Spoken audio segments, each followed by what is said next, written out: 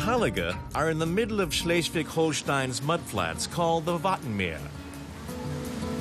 They can only be reached by a ferry service which runs several times a day whenever the tide permits. Halligen is a good hour's journey from the mainland. Svansha Paprota is a mudflats guide and has lived on the Halligen for 3 years.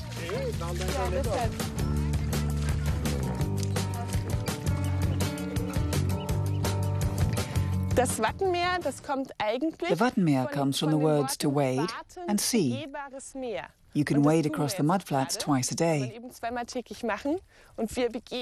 We're now wading across to the next island, the next Halligen.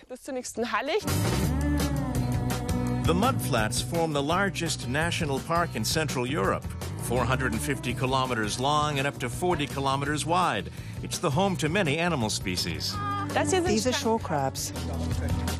Life on the Halligen is shaped by the tides. At high tide, everything here is underwater. At low tide, the water rolls back to reveal the mudflats.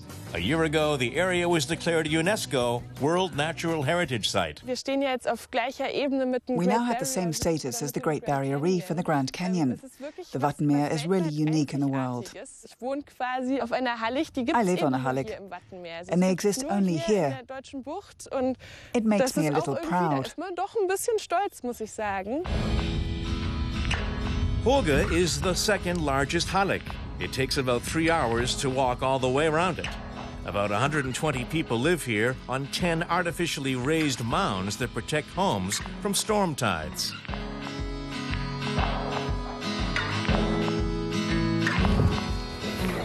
On the Halligen, we live on mounds called wafts.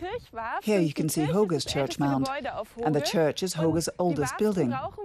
We need the mounds for the winter because that's when the water rises up past where I'm standing. And that's what makes the Halligen unique. When a storm tide comes, everything you see here that's green, all these meadows, is underwater. Then we're cut off. And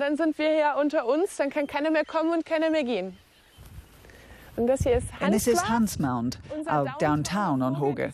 In the summer, hundreds of people gather here.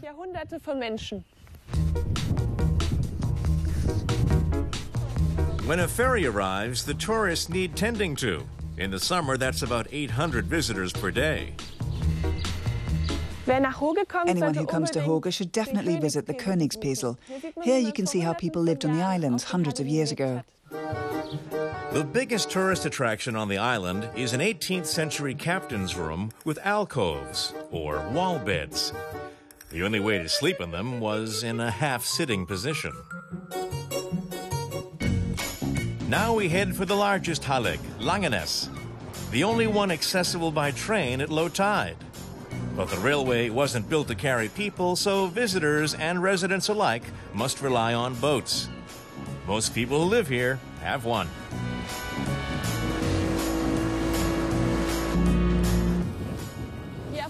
Langenes is a good place for birdwatching. That's why I've brought my binoculars along.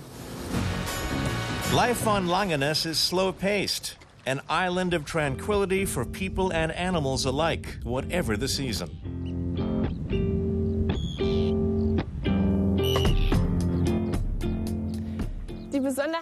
Langenes means Long Island, and Langenes is especially long, 11 kilometers of unspoiled nature. And the island's landmark is the lighthouse.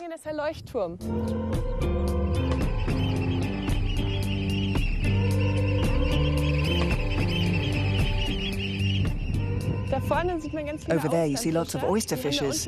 They have their nests down below and are watching over them. You have to be a bit careful when you walk over there. There are also a lot of turnbirds.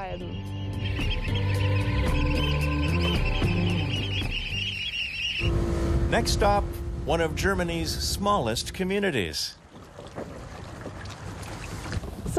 Now we've arrived at Gröde. What's unusual about Gröde is that it's so small, only 2.5 square kilometers. 2 mounds and a very small harbour. Let's take a look around.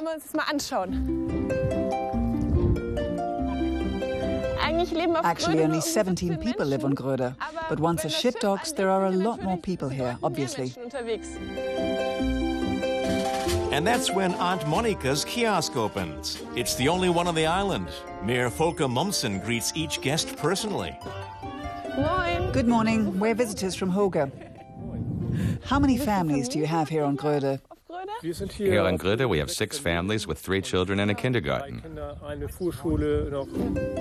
They all live in the 4 buildings on this mound.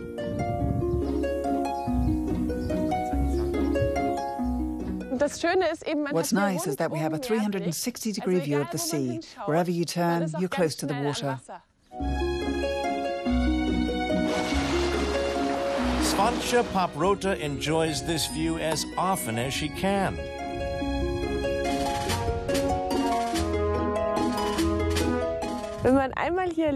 Once you've lived here, you never want to move away again. I can't imagine there's such a beautiful view as you have here anywhere else in the world. Especially in the summer, when evening descends on the Halligen.